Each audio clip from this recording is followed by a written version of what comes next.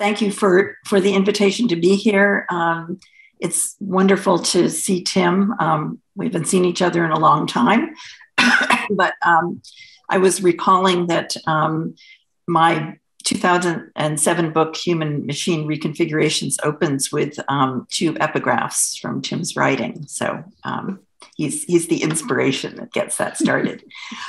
So the way we thought we'd run this is that we'd each just do a brief introduction, maybe in terms of what we're doing now. My work now is actually quite different from what I'm going to be focusing on in my comments, but I thought I would just mention it. And so we each do a sort of brief updating on our current work. And then we'll each do about a 10-minute kind of putting some things out on the table for us all to think about. My comments are going to focus on design and Tim's on use as figures, I would call them. And then we'll see if we have burning things we want to say to each other, but we're also very keen to open it up to all of you sooner rather than later so we can get your questions. So just briefly, I have had I think, amazing good fortune to have two jobs in my life. I mean, this is just so rare in this moment. I worked for 20 years at Xerox's Palo Alto Research Center, and then I worked for 20 years at Lancaster University in the UK. And I guess I would just say that for me, the move from the corporate world to the university was what I consider to be a move into the real world. That is, I would say that the corporate world is a much more self-referential, encapsulated universe than the academic world, in my view. And moving into the university gave me the opportunity to really breathe, to really think about what I cared about, to become, I feel, much more engaged with the world in the areas that I cared about. So I have a bit of an allergy to the ivory tower premise of the academy and the real world premise of the corporation. We could talk more about that, but and most recently, for decades, I have been extremely concerned about, I'm a US citizen, I'm living now in Canada, British Columbia. You can see a bit of snow out my window, but I've been very concerned about US militarism. And so my work now is at the conjunction of critical work on US militarism and critical but I think also, I hope, generative work in relation to the resurgence of artificial intelligence. And so that's where I'm focused today. So Tim, I'll turn it over to you. Okay, thank you very much. I think I'm at something of a turning point in my own career. I just have the feeling that I've wrapped up the last 30 years of work. And just to explain, the first decade of those 30 years was the 1990s, when I was working on a whole series of questions related to how people perceive their environment. I was looking at the anthropology of skill, at forms of dwelling and so on. And all of that led up to a big collection of essays, which was published in 2000, called The Perception of the Environment. And in the same year, actually, 1999, a year before, I moved from the University of Manchester, where I had been based for yonks for the previous 25 years, to set up a new department of anthropology here at the University of Aberdeen. So I spent much of the 2000s, that first decade of the new millennium, setting up the department, setting up all the programs and the rest of it. But I was also putting together a new book of essays, which is called Being Alive, which developed some of the implications of the view of perception that I developed in the earlier work, particularly the idea that every living being has to be understood as a nexus in a field of relations and as a locus of growth and development. In perception, what I tried to do was to produce a synthesis of relational thinking in anthropology, of developmental biology, of ecological psychology, and phenomenology. I was putting all those together. And that led me to this idea of thinking of life as lived along lines, along pathways, and the idea of the meshwork as this mesh of paths. And that idea was developed along with a whole lot of new thinking about lines in the noughties. At the same time as I was also developing a teaching and research program which brought together what I call the 4 A's of anthropology, archaeology, art, and architecture. I mean, a big thing happened in 2002 when I had been working on hunting the comparative ethnography of hunters and gatherers up until then. 2002, I said, I have had it with hunters and gatherers. I'm not going to do that anymore. So I could concentrate on art, anthropology, art, archaeology, art, and architecture. So that was the 2000s. And then in the last decade, partly because I got a nice big grant from the European Research Council for a project called Knowing from the Inside, Anthropology, Art, Architecture, and Design. I've been further developing these ideas, but specifically with regard to how we can think about imagination, because I've been writing earlier about perception, and people have rightly said, okay, you're telling us how you think perception works. Where do you put imagination? And I'd always been avoiding the question because I worried that if we bring imagination in, we reopen the divide between humans and non-humans that I've been trying very hard to close up. But so I spent the last decade working with that. And just to show off, I now have a third collection of essays just come out. It's called Imagining for Real. So now I now have all three.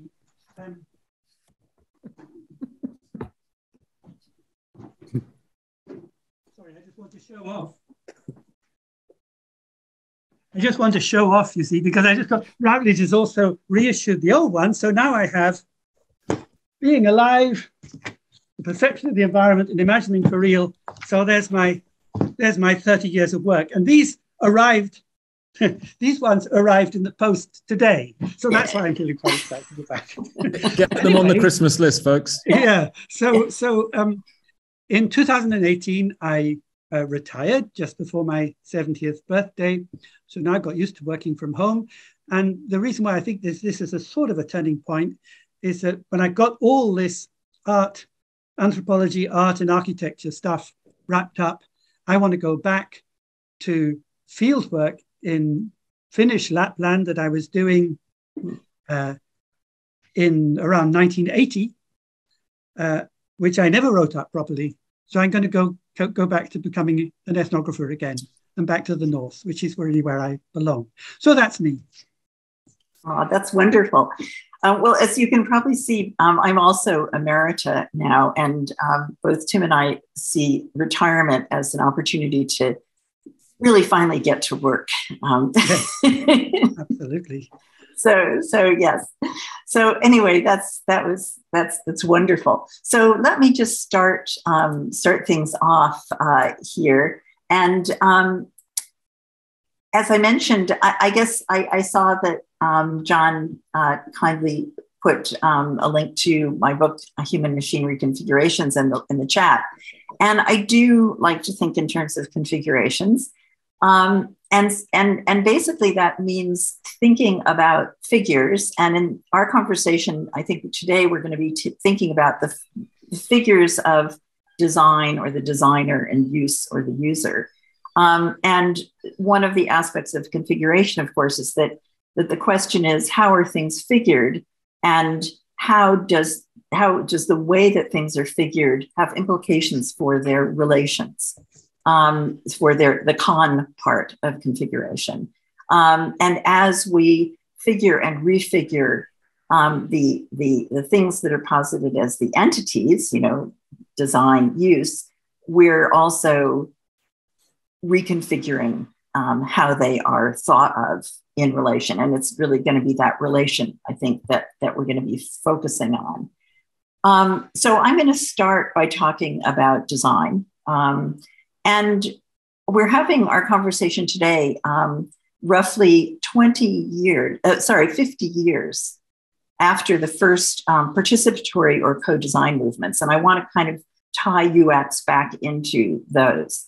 And those were happening in the 70s, most famously perhaps in Scandinavia, but also in the UK through initiatives like the Lucas Aerospace Workers Plan in the 1970s, which you may or may not have heard about.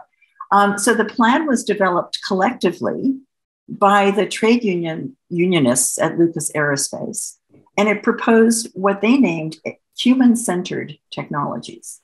That's what they called them, that could be manufactured using the skills of the existing Lucas workforce. And this was part of what we would today call a just transition, as we're talking about it in terms of energy from arms production in that case. And the Financial Times in 1976 described the Lucas plan as, quote, one of the most radical alternative plans ever drawn up by workers for their company. And the plan was nominated for the Nobel Peace Prize in 1979. And the lead engineer and trade unionist on this was Mike Cooley, who some of you may have heard of, author of the book Architect or Be, who went on to realize these ideas in his role as a director of the Greater London Enterprise Board, where he helped set up worker cooperatives. They developed a huge number of designs and prototypes for things like electric bicycles, small-scale wind turbines, energy conservation services, disability devices, remanufactured products, community computer networks, a women's IT cooperative. And the designs were registered in an open access product bank. And a lot of this comes from a Guardian, a really lovely Guardian article from a few years ago that I'll put the link in the chat. So we have those things going on in the 1970s. In the design world, we have books like Victor Papanek's 1972 Design for the Real World. He's calling for a radical redirection of design practice from first world consumer products to majority world sustainability. So these are pretty exciting things happening 50 years ago. And yet, here we are half a century later, and we're still hearing announcements like that of Tanya Snook in her Fast Company article, which John passed along to us this past October, that the title UX has a dirty secret. And the opening paragraph of the article sets out what she calls UX theater, which she says, quote, happens when designers are asked to pretend to do the work of design and aren't actually permitted to do the work of design. It happens when we're asked to conduct research that never gets used, when we deliver findings that get shelved because they don't align with executive or shareholder expectations, when we're asked to facilitate workshops in which staff pretend to be users because it's cheaper and faster than doing research with actual users, or when we get to review the design when the product is about to hit the street and it's much too late for any actual design improvements. So even from my work in the very privileged site of Xerox PARC, a research center, but even more from what I know of that's happened to friends and colleagues of mine who are living and working in the design world, this is very familiar. So what seems blindingly obvious here, to me at least, is that the limiting factor is not the absence of good intentions or creative practices, but rather the political economies, with small p, small e, the political economies within which professional designers work and the kinds of relations that those arrangements allow or don't allow. And the most confining design spaces, in my view, are corporate settings, which are implicitly the ones that Snook is writing from and about, and which basically ensure design's commitment to shareholder interests. And to me, that this can still be framed as a dirty secret is symptomatic of the effectiveness with which professional designers are discouraged from questioning the conditions of their own work. So as Mike Cooley wrote in 1981, quote, as we design technological systems, we're in fact designing social relationships. And as we question those social relationships and attempt to design systems differently, we're then beginning to challenge in a political way power structures in society. So with that as context, I just wanted to put out a few topics for our discussion. So first, what I want to call border thinking about design/use. And this is coming out of a recent paper of mine titled Border Thinking About Anthropologies/Designs. And in that paper, I draw on Walter Mignolo's concept of border thinking, and also on the effects of multiplying terms. And I think in the same way, we could think about the relation designers/users. So with reference to the slash, and this comes from the title of Walter Mignolo's book, Local Histories/Global Designs, Mignolo writes, the slash that divides and unites both terms of the title is the space of border thinking. So it's that thinking about the co-constitution of difference and relation, the slash that indicates these are two things, but that also conjoins them. And then the multiplying of our terms, so thinking about designs, users, encourages a shift from general references to design or to use to the question of how each of those is figured and enacted in specific historical moments and specific geographical, political, economic locations. And that shift to the multiplicity of these entities underscores the ways in which our discussion is itself part of the becoming of the entities in question. As we talk about them, this is not just a kind of academic exercise in the pejorative sense of that phrase, but it has real consequences for how we imagine and enact the entities and relations in question as part of our own ongoing ontoepistemic practices. And for me, part of multiplying design, as I said, is to get away from the universalization of design as a signifier for making, most broadly construed, and to think more specifically about design as a profession within particular modernist histories and politics within contemporary capitalist economic relations. So universalizing design kind of claims it as a foundational human trait, but it also installs contemporary design professionals as the logical progression of that figure's development. We were always all on the road to becoming professional designers. And I think instead we need to recover the specificities of makings, conditions, and relations of which design is one manifestation.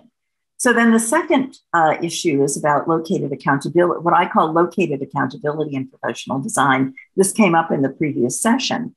And so we can begin that work by considering as I suggested, how specific locations enable the possibility of enacting design in some ways and not others.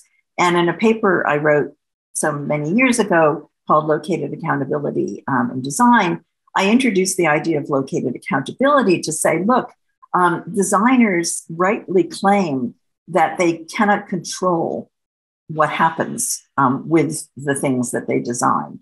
But my argument in the paper is that the fact that you can't control it doesn't mean that you then have no responsibility for it. While you can't control it, your responsibility is to stay in relation with it. That is, you may not be able to control it, but you can know, you can care about it, you can follow its travels, you can stay connected, you can recognize your ongoing implication in the way that things unfold and engage and intervene in that in whatever ways make it is possible to do so. And then the final thing is for us to talk about are ways of designing otherwise. And I have a bunch of examples that I was going to bring in, but I don't want to take the time to do that right now. But I'm drawing from things like Anita Chan's book, Networking Peripheries, Lily Irani's book, Chasing Innovation, Making Entrepreneurial Citizens in Modern India, Arturo Escobar's Design for the Pluriverse, wonderful work by Colombian anthropologist Tania Pérez Bustos and her collaborators in the design department at Universidad de los Andes, working within the worlds of feminist textile activism. So lots of rich examples of what I would call designing otherwise. So I'll just end by saying that, where, with whom, and for whom matters. We need to be able to question design's modern colonial genealogies, as well as design's capture within dominant modes of neoliberal capitalism. And that has to be an integral and inalienable part of our own technical practice. So I'll turn it over to Tim. Thanks, Lucy. What I thought I'd do would be just to talk briefly about link together three key terms. And one is use, the other is experience, and the third is habit. And I want to start with habit. I mean, we tend to denigrate habit. We think of it as something addictive, and usually we talk about people's bad habits rather than people's good habits. But I want to reintroduce the idea of habit in a virtuous sense. But it's a problematic term because people are always asking, do habits come before us or after us? Do habits make us, or do we make habits? I mean, habits are things we do, and it seems like we're responsible for them. But at the other hand, it seems like habits are making us do things. So where exactly is it? And I've found great inspiration on this issue from reading the work of John Dewey, who tells us that actually habits are neither in front nor behind, but in the midst. What habit means is that a person, the self, dwells in its own practices and is recursively generated by them. So we're inside what we do, but through what we do, we are continually creating ourselves, other people, and a world. And the beauty of the concept of habit, as distinct from things like will or agency or concepts like that, is that it puts us right inside the action, not as initiators, but as doing things which fall to us to do because of where we stand socially, politically, and the rest of it, which is another way to say that what we do is like a task. A task is something you do because it falls to you to do it. You don't own it as such. And so tasks are habitual in that kind of sense. And Dewey approached this whole problem by looking particularly at the relation between two terms, namely doing and undergoing. And it's really fascinating. He said, and this takes me on to experience in a way, because he says in any experience, somebody does something, somebody also undergoes something, and because they undergo something, they're not quite the same afterwards as they were when they started. So what exactly is the relationship between doing and undergoing? We do something, we suffer, we undergo as we do it. What is the relation between the two? And he said that we tend to imagine that undergoing is embraced within doing. So you do this and you do that. And I do something, and sure, in between beginning and the end of doing it, I start with an intention or a design, and I end with that intention realized. Things have to be undergone. But still, I work from the beginning to the end. But the point is that if undergoing was encapsulated within doing, then all of life would simply fragment into thousands and thousands of distinct episodes. So really, it's the other way around. Really, whatever we do is caught inside a process of undergoing, which means that whatever we undergo in what we do, that undergoing then comes into whatever we do next. So that there's always an excess of undergoing over doing. It's the way life always runs ahead of itself, which I think is what design is really about. And because life always exceeds, wherever you are, life always sort of falls over in front, undergoing always exceeds doing. You know, it's like when you walk on 2 feet, every time you take a step, you fall forwards. And it's only by putting the next foot down that you stop yourself. So that you start by somehow allowing yourself to fall, taking the risk, an existential risk, and then allowing your skills to kick in and pull you back. So I think life is lived in that kind of alternation between doing and undergoing. And the critical thing then is that that when you do something, it's not a relationship between a beginning and an end. It's rather a relationship between an end and a beginning. That is, we start from we start from ends and continually launch them into new beginning. Rather than going, I go from beginning to end, and then again from beginning to end, and then from beginning to end. Every end is turned in the act of doing into a new beginning. And that is what makes possible the continuity of life. So that, for me, is the essence of experience.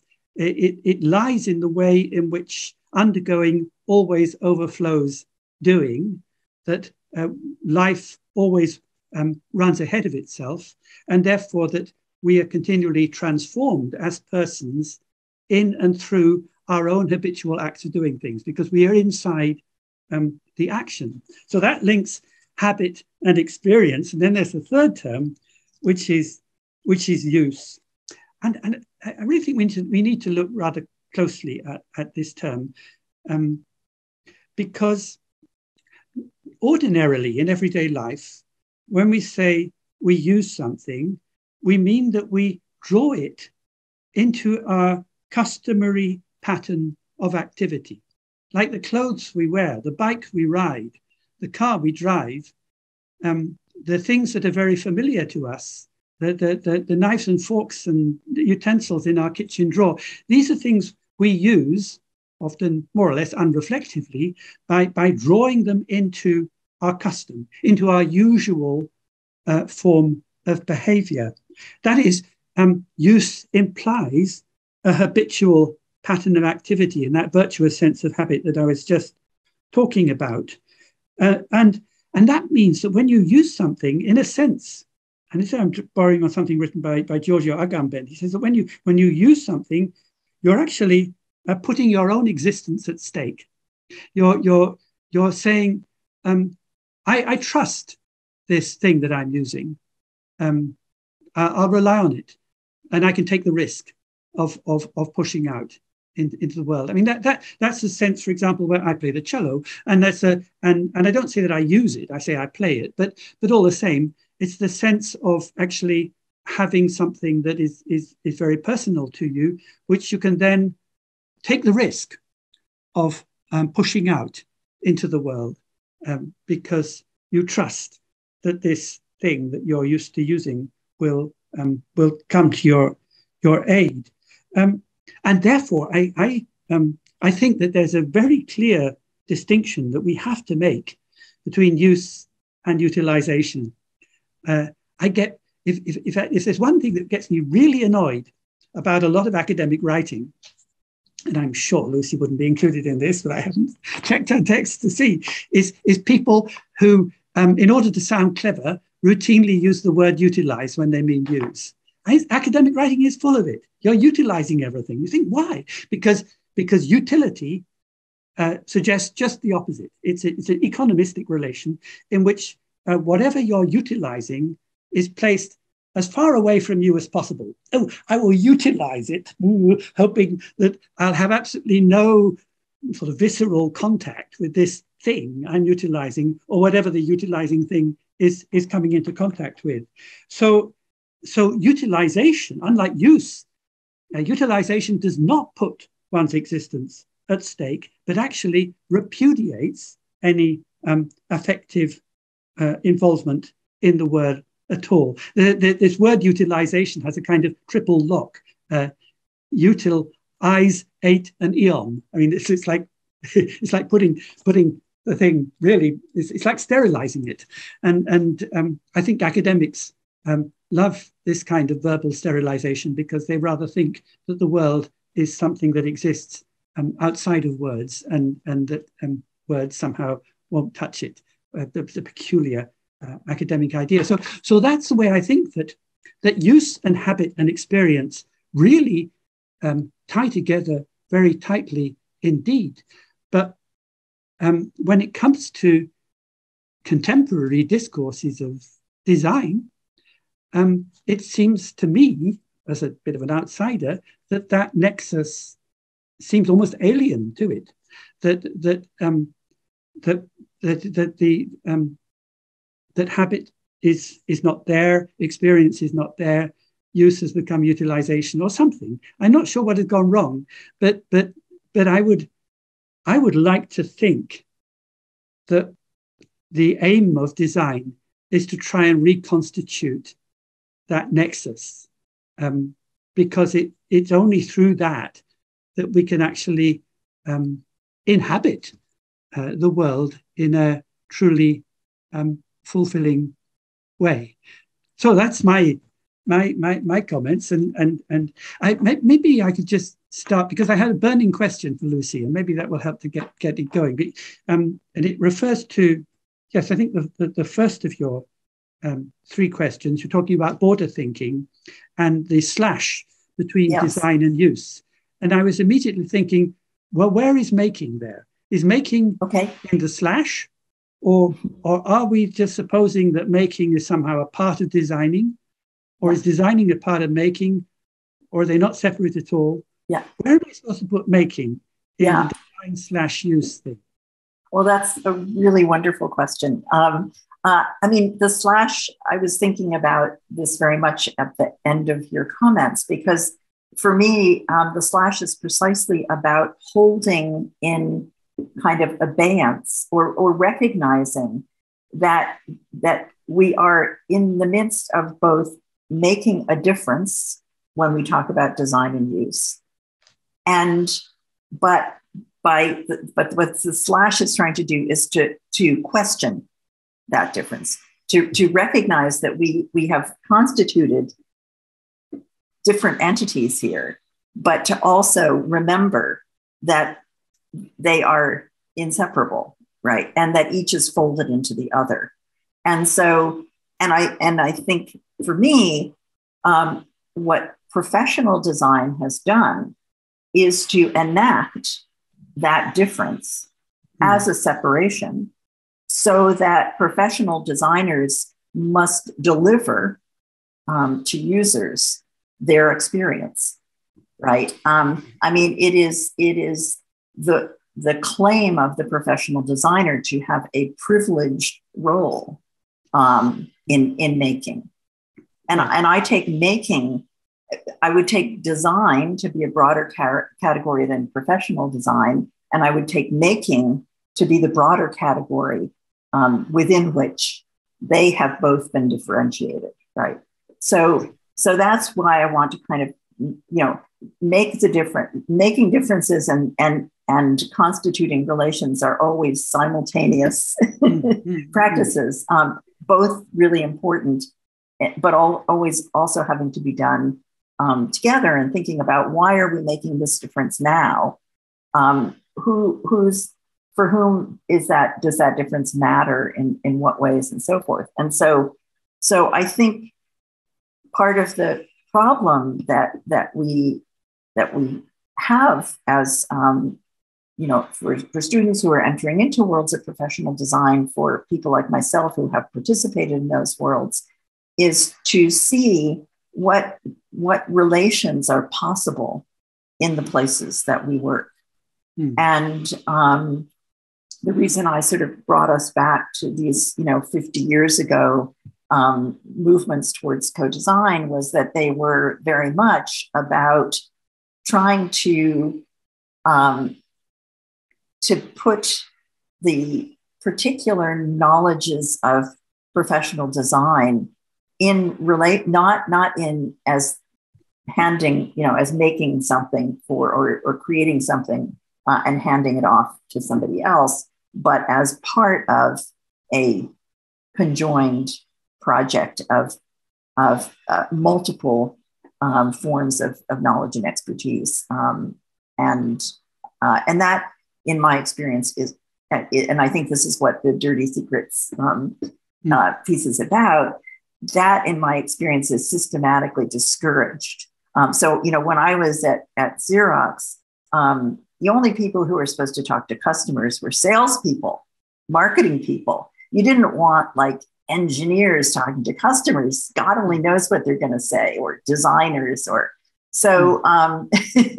So these worlds have been very deliberately separated, and that is the struggle, I think, that many people are engaged in, is to try to rejoin those worlds. And what you're pointing to, Tim, I think is also the relocating the recognition of those worlds within these processes that we are all always part of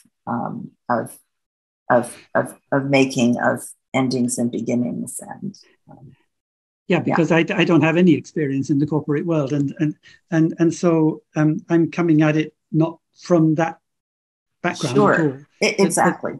But thinking more in terms of, well, what could designing possibly be, or what could making possibly be, or what might it be from what we read from ethnography all around the place. Exactly.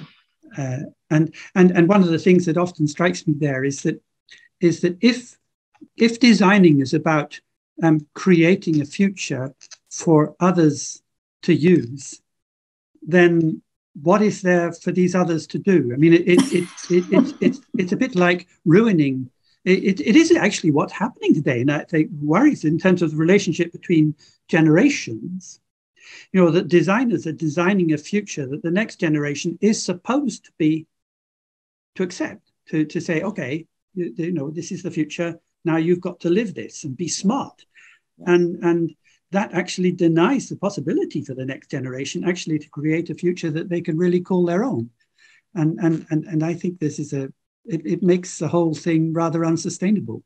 Yeah. My and I think there is some resistance to that that's beginning to appear. I hope so. Yes. Yeah. I was just wondering, I mean, this could be another question too, because you know more about it than I do, is to what extent is this resistant there in the corporate world? I mean, I'm not sure, because the designers I talk to tend to be a bit radical and revolutionary, and not the ones in the suits. No, I would not locate the resistance in the corporate world. I think the resistance is coming from, I was trying to think of this wonderful, there's an increasing sort of interest in moving from the idea of, you know, product life cycles to the idea of circularity. And there's a very wonderful paper about this, which I will find, but I don't have at the top of my head, which kind of rethinks the whole sort of product life cycle, you know, from extraction to disposal, as a kind of flow, a kind of movement. And if you think of yourself as a designer as inhabiting that cycle, then that puts you in a very different place than if you think of yourself as a designer as making things that then, you know, go out into the world and get sold and somebody else has to worry about their disposal. So I think that's one really, and there's a huge movement around repair. Even Apple, I gather, has recently been forced to open up the iPhone to make it repairable because there's been so much pressure against, you know, planned obsolescence. So repair and maintenance is kind of integral and celebrated aspects of. So these are all parts of sustainability discussions and so forth. And then I think, you know, we see increasingly many different kinds of maker spaces, community-based design sites, co-ops, collectives, so forth, all of which are attempts to set up sites for design practice that are outside of the corporate startup consultancy world. But, you know, and I don't mean to be completely dismissive of the worlds that, you know, that you as students or, you know, are very rightfully going to be looking for jobs in. But I think it's really important to let yourselves really reflect on the constraints. And I think this whole course appears to be encouraging that, to really look at the conditions the conditions of possibility that your working arrangements provide you, and push against those, push to try to change those and expand them and so forth. So maybe we should on, and we better get some questions in. Yes, that's what I was thinking. Yeah. Thanks so much. There's so much in there. I could, almost want to write everything down. I'm gonna hand over to Al to moderate some questions. There are a few in there. I've posted loads, but it's a bit unfair of me to monopolize. So I'll take a back seat if there are any others. Well, at the moment, actually, I've selected one of yours because I think it asks a pertinent question given where we're at in the conversation. So, where does materials sit, Tim, in the use, habit, experience nexus? It's there, and in the sense that there wouldn't be any of this stuff without materials, and I mean materials rather than materiality. I don't like the concept of materiality. I think it's too general and too abstract. Materials are particular kinds of stuff which have their own proclivities, their own ways of wanting to do things. Different materials behave in different ways under different conditions, and anybody who's going to use them successfully has to have like a craftsperson has a very almost intuitive understanding of the ways in which materials behave. I think the way I imagine it is, and this I've been thinking about imagination, is that human life is caught in a tension, a stretch between an imagination that always wants to shoot off in the distance, is racing ahead of itself. So we worry all the time about losing things. We had an idea and it's rushed off and we can't catch it. So we're all the time trying to catch these ideas that are rushing off ahead. But at the same time, we have to engage with the world of materials, which involves load, involves friction. It slows us down. Any artist knows about that their ideas are racing ahead, but it's only so fast that they can get stuff down in whatever medium that they're working in. And we're caught in that tension in between. So they're materials that embody the friction of the world and an imagination that is always racing off ahead. And that's where the materials come in. Which isn't to say that I love all this new materialism. I think some of it is gobbledygook, but I do think materials matter. Yeah, I mean, just briefly on that. To me, I share. I also have problems with new materialism, but my problems are that I think if we look at the idea of within science and technology studies, particularly the ideas like material semiotic, the argument is precisely that matter and meaning are inseparable. And, there is the idea that anything is immaterial, or that anything is material that doesn't, in its relations with us, acquire significance or hold significance. So everything is always already in those relations of matter and meaning. And so it's precisely sort of holding those together in whatever ways, whatever thinking we're doing about the world, that to me is what matters. I don't know. I got wrong to add one more thing very, very quickly.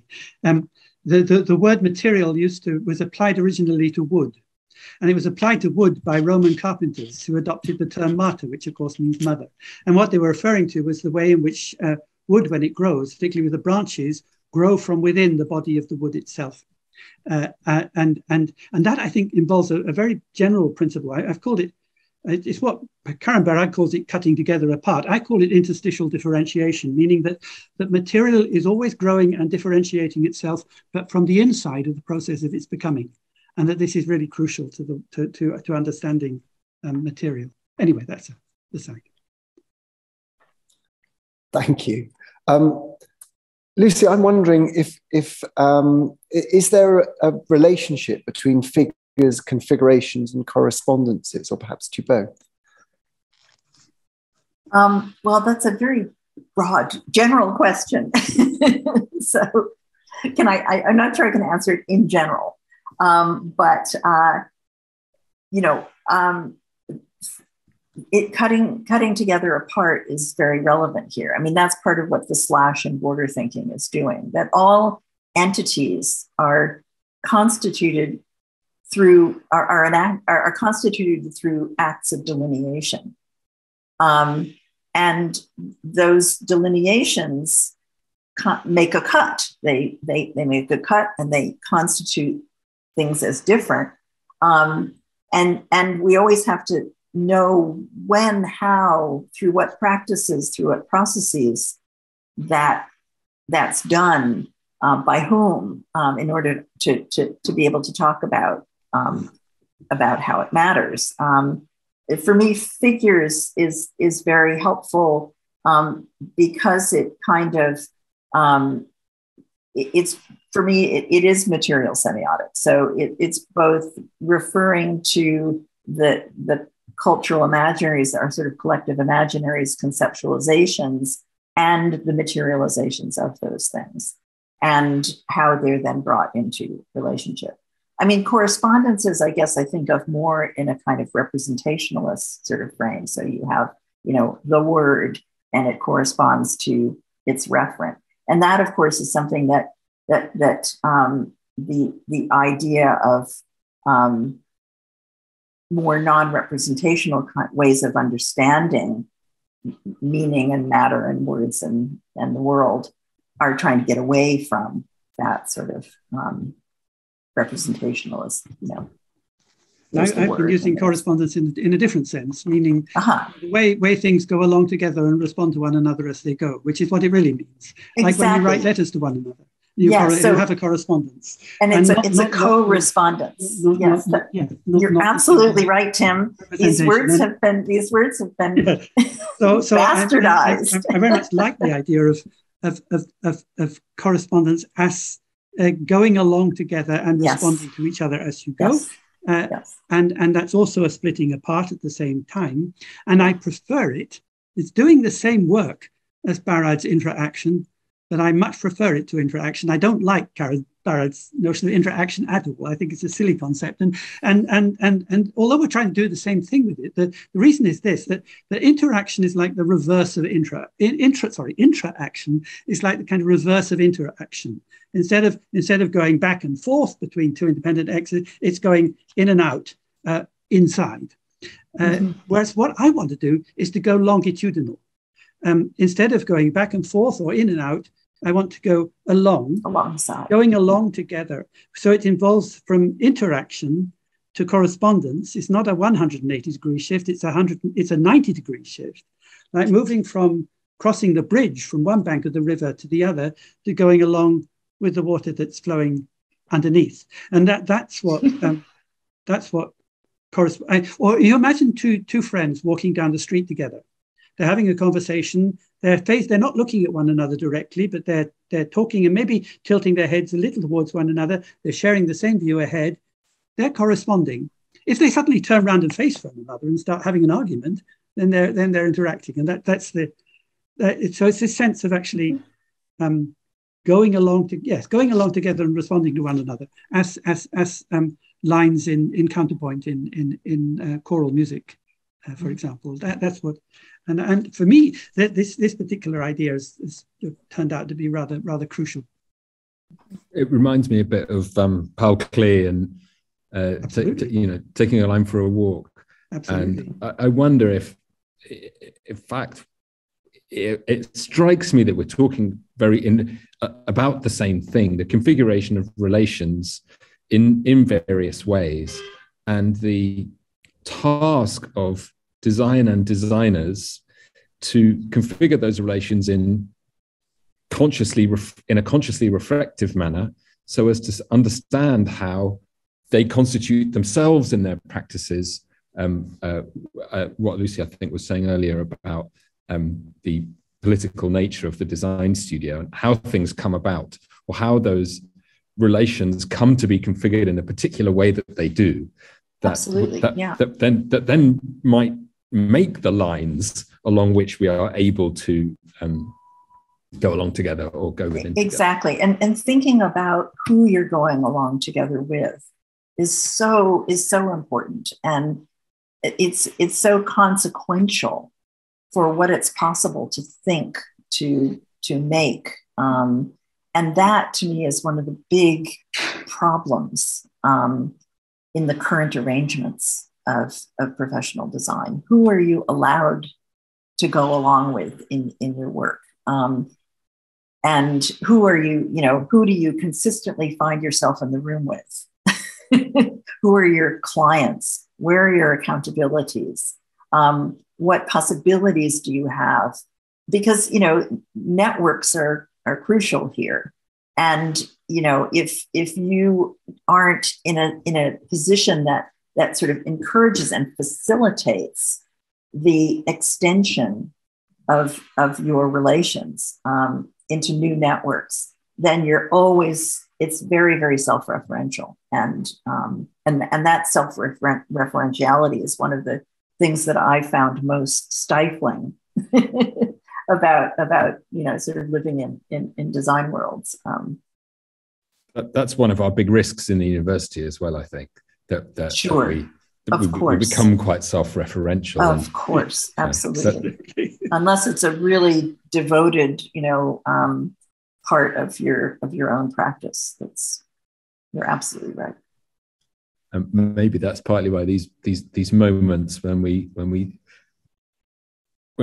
get access to the type of thinking that you've talked us through over the last hour are so important. It came up in the previous conversation that we're in the studio and in the university, we're so busy all the time. We have briefs and we have to do work and evaluations and assessments and plan timetables. And if you like, the rubric of learning about creativity and how to do it, that these moments of perhaps just being able to listen for an hour, that's just a great privilege. I recommend retirement. It's the best research leave ever. I mean, it's fully funded, open-ended, and has no reporting requirements. Yes, although our universities are currently out on strike precisely because they're trying to not support retirement. So join the pickets if you ever want to retire. I love the idea of retirement as being when the real work starts, though. It is. Great. I'm finding this retirement business is extremely hard work. I'm working harder than ever. Well, thank you both so much. That's been kind of the richest hour of conversation I've had this year, I think. That you very generous of you to give so willingly of your time and knowledge. Wonderful. Okay, thank you for the invitation. It's been a pleasure and lovely to see you, Tim. Have a great evening, morning, afternoon, wherever you are. Bye.